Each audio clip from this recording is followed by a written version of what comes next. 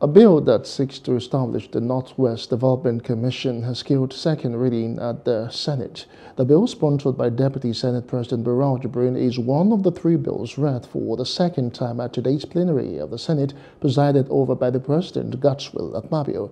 The bill was introduced to the 9th Senate in 2019 but was not assented to. Now, with the reintroduction of the NWDC Establishment Bill 2024, it appears every region wants a commission.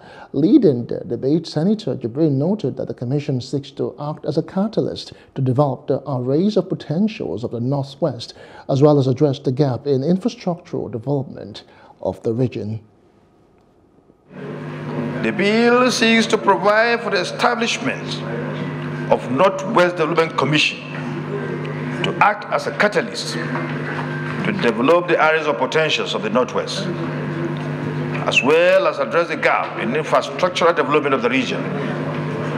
The Northwest Geographical Zone as a region has contributed immensely to the overall development of Nigeria in terms of agriculture and other areas of endeavor.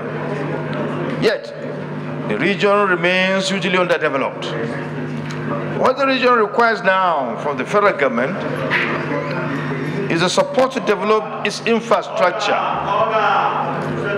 and educate its teeming youth so as to drive the process of developing the zone in its entirety in order to grow at par with more developed zones in the country.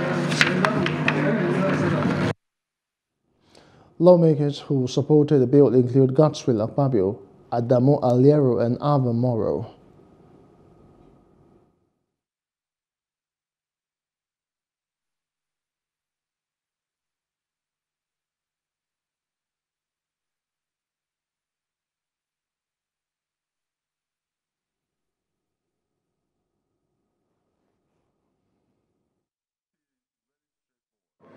The Northwest is very large.